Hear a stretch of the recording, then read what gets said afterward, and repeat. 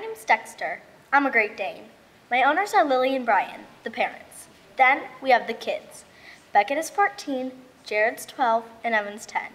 They adopted me when Evan turned 6. I was at the animal shelter before they got me. I went to the animal shelter when my evil old owner left me. But now, I have the best family ever.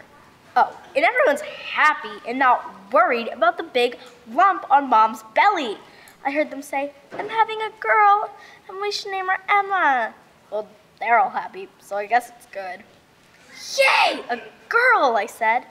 Good boy, Dexter, Jared told me. I jumped on him and he fell on the thing with fluffy stuff that you sit on. I call it a pillow sitter, but they call it a couch. He started to laugh.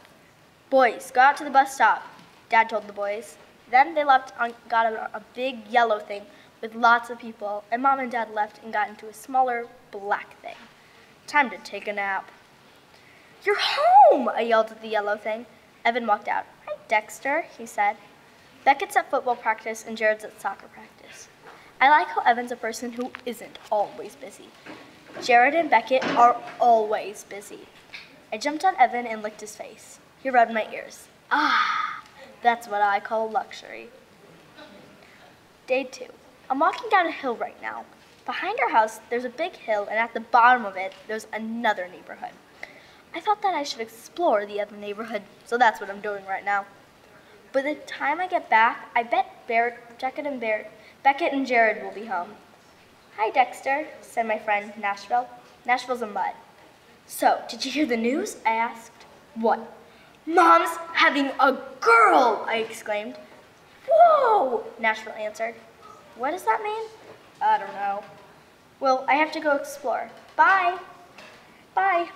I see a little girl over there. I should say hi. Hi. Ah, Mommy, she screamed. I jumped on her and started licking her face. Her mom ran and picked her up. It's okay, honey. It's just a dog, she told her. Just a dog? What's that supposed to mean? I'm the most amazing dog ever. Whoa. That girl's crying and that mom's rude, so I'm going home. Dad's home with Jared and Beckett. Hi, guys, I told them. Hey, boy, Beckett told me. Mom walked out and said, Beckett, you're in charge. Dave, we're having this baby. They left, and I decided to go inside. They turned on the box with people on it, and I decided to sit next to them on the couch. Day 3. Mom and Dad came home today. I'm super mad. It's not because they're home. That evil small girl that Mom holds is horrible. I have to be locked up in my cage all day. When I get out, I'm going after her. What was her name? Oh yeah, Emma. Emma Grimm will never be a friend to me. Day 4. No! Emma's an evil person. When the boys got off the bus, instead of rubbing my ears and talking to me, they started hugging and kissing Emma. That person's going down. Mom set her down. Yes, time to play. I ran up to her and made sure that I tackled her like I meant it.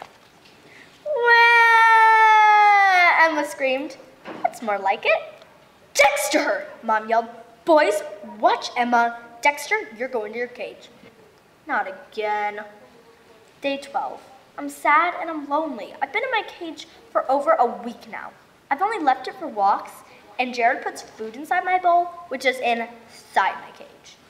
Okay, Dexter, Dad told me. I'll let you out as long as you don't hurt Emma. Like I would do that again. I walked up to Beckett, and he was holding something and pointing it at the box. The box had a person in a black thing, like what Mom and Dad have. Well, I crashed, Beckett sighed. Hey, Dexter.